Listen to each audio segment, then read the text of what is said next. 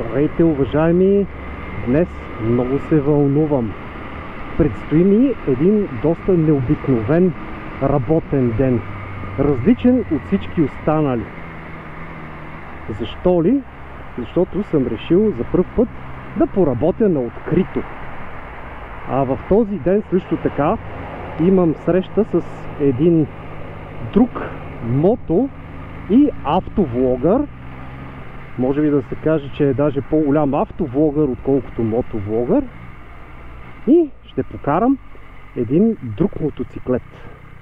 Ще изневеря, така да се каже, на какави али.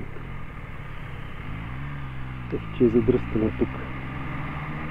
За да разберете обаче кой е този влогър и кой мотоциклет точно ще карам, трябва да се абонирате веднага и да изгледате клипа до края, разбира се.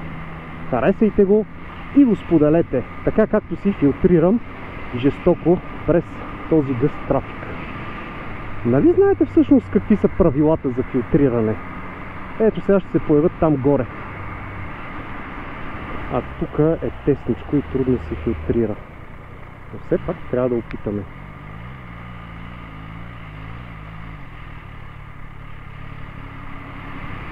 То не сте ги направили тия булеварди една идея по-широки.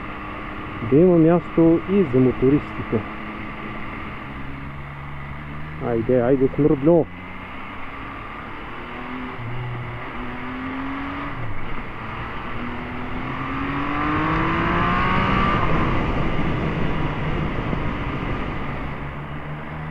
Мушкаме се сега ето тук и през подлещето.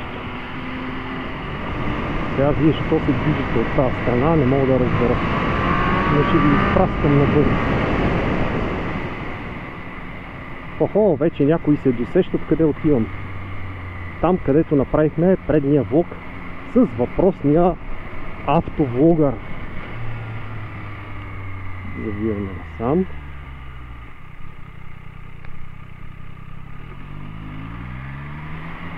Ето го и местенцето. Сега си харесаме някоя пейчица. Няма да е същата, защото има някакъв човек там.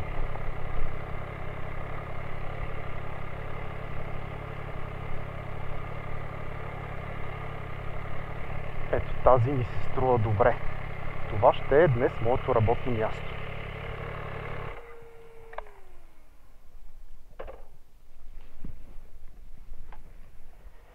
Време е да се разопаковаме и да вадим техниката.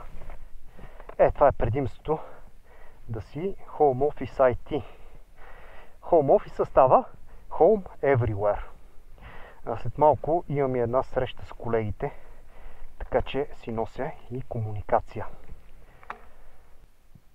А докато си работя, вижте кой е пристигнал. Мотора, който ще карам. Неговия водач го няма, но ясно може да видите кой е той. Георги Младенов. А той ще кара моя. Време е да видим дали я бива тая Yamaha. Да чуем как звучи. Как мърка.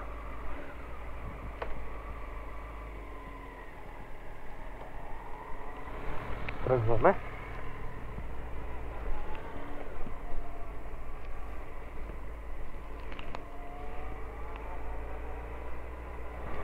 Ако си мислите, че съм направил размяна кон за кокошка, грешите. Този мотор не е кокошка. Може да кажем, че е някакво муле със сравнение на Бруталето, но в никакъв случай не е кокошка. Все пак Yamaha FZ6 има много общо с R6-цата. Споделят абсолютно същия двигател. Разбира се, този е леко дефорсиран. 97-8 конски сили, ако не греша. Но като цяло е доста приятен, доста мазен и се усеща все пак как си набира. Има си пъргавина. О, супер! Ще оставим бруталето назад. Иде. Какви са първите ми впечатления от този мотоциклет? Малко по-удобен е, отколкото Агустата. Достатъчно пъргав е, достатъчно мощен е, същевременно не е много по-тежък. Според мен това го прави изключително приятен за втори мотоциклет. Ако искате втори мотор, след като сте се понаучили там на 125-250 кубиковите дребосъци, тази Yamaha FZ6 е много подходяща. А бруталето е плътно зад мене, така че ще трябва да му дам малко гъщица. Няма да видим какво.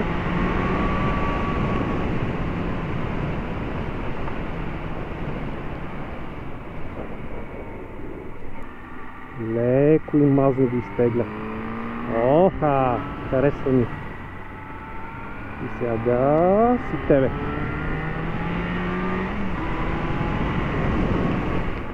Но все пак трябва да си изчакам моя мотор. Да го държим под око.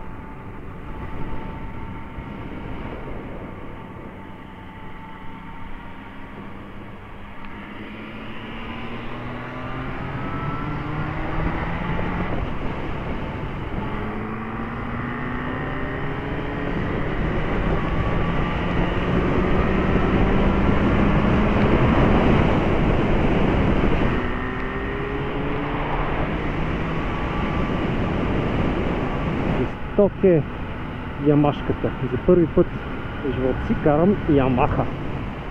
А са едни от най-хубавите производители на мотори японски. Хора! Не е важно какво карате. Важното е да карате. Ако щете, на Симпсонка се качете и да излезете навън, да изпитате удоволствието на открития път. Айде, бруталните напред. Нище. Айде. Не се изслушвам. Не му харесва. Добре. На мен пък ми харесва. Всъщност разбрахме се с Георги да направи ревю на бруталето. Как се чувства с него, харесва ли му, не му ли харесва. Това, което мен ме притесняваше в тази работа е, че е доста критичен и винаги е бил такъв в неговите си ревюта. Сигурен съм, че ще го нахрани накрая. Ще каже колко е неудобен, колко бил рязък или де да знам, не толкова мощен колкото очаквал. Ще видим, де, ще видим. Ще съм там и ще чуя какво ще каже. А вие, ако искате да чуете, трябва да посетите неговия канал. Аз трябва да взема ето този завой. Максимално хубаво, плътно. Дай още газ, до край. Слабичка е. Тази ямашка, но няма да й се даваме. Харесва ми как върви. Гумите са и добри. Вижте как приятно влиза. Държи. Чао, Старозагорец! Аз да ви кажа, според мен лош мотор няма. Има просто мотор за това и мотор за онова. Ако искаш офроуд, не можеш да ходиш с шопър, както аз се опитвам. Или поне както аз се опитвах в началото. С разни такива прашни изпълнения и що не мога да минем и как да го извадим. Ако искаш мотор за дълъг път, си вземи турист. А ако искаш мотор за кеф, който бързо ти достави удоволствие, защото нямаш време да обикаляш цял ден, си вземи брутале. Или някой друг Go Naked мотор. Поне така го чувствам аз. Значи, бързам да запиша моето мнение. Така. Това е най-отвратителният мотор, който съм карал. Знаех си. Това е мотор, къде са го направили на дизайн, да се газариш и какво да правиш. Това нещо не може да се кара. Толкова много, много ми харесваше този мотор. На картинка винаги съм му се възхищавал. Обаче да го караш, това е... Не си го причинявайте това нещо. Ние сега ще се връщаме обратно, аз ще си карам моят мотор. Добре, не мога, човек, това е отвратително. Няма да те мъчим. Това е отвратително. Бах! Италианска му работа. Айде. Чухте Жорито какво каза за Агустата. Не му харесвала. Еми, прав е. Прав е, твърде е рязък. Фотобомба. А? Фотобомба. Фотобомба. Ау. Аз където плюех моят мотор, че е много твърд и не ми е удобен. Сега ти е удобен, нали? Сега съм все едно пукана в главницата. Давай напред.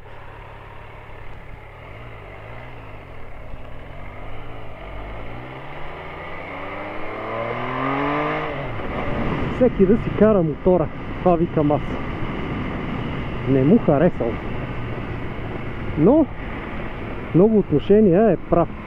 Това нещо е опасно, ако не знаеш и не си му свикнал. Ето, иска да излети. Съвсем леко му докосваш гъста. Затова трябва лекичко с тази ръчичка. Обаче, подадеш ли му и излита.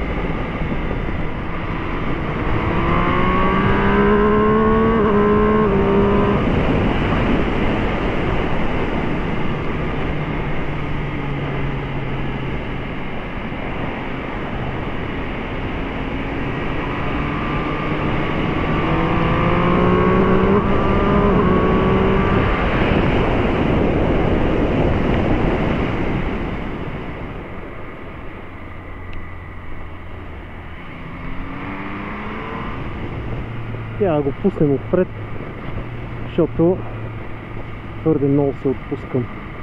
Трябва да има някой, който да ме ограничава малко, като не мога сам да се огранича. Ей, тук в Бистрица настигнахме и още един колега. Да видим сега той с какво се развозва така лекичко. Триумфче. Точно така. Поздрави, колега! И триумфите ми харесват. И те са с 3 цилиндрови, точно като Алената Али. И София каква е красива, убита в гъста переина от смок. Това ми напомня, тази гледка ми напомня, че след броени минути отново се връщам в горичката, отварям лаптопа и продължавам да работя. Не може само да се развозваме така с Жорето. Колкото и да ни е приятно, трябва да си заслужим паричките за бензин. Защото от реклами поне аз не получавам почти нищо. Аз изчезвам натам. Така че, чао! Ето го местенцето. Как мислите? Дали ще е свободна същата масичка? То няма нужда да е същата масичка. Всяка една масичка е хубава масичка тук. Има толкова много. Ето, например, сега ще спрем тук.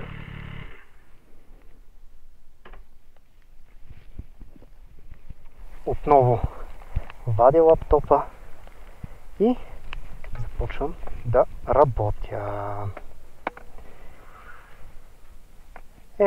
Свърши. Свърши и за вас. Довиждане и до нови срещи.